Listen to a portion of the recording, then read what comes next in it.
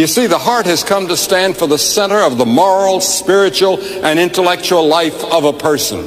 It's the seat of a person's conscience and life, and extremely important. And the question I want to ask you tonight is this: is your heart right? Is it right with God? Because if it's not right with God, your sins are not forgiven. You're not going to heaven when you die. Our hearts have to be right. I'm asking about your heart. What about your heart? Dig deep into your heart tonight in your thinking. How are you toward God? Are you right with God? The Bible says, prepare to meet thy God. And before you can prepare to meet God, your heart has to be right. And your heart has to be touched by the Holy Spirit.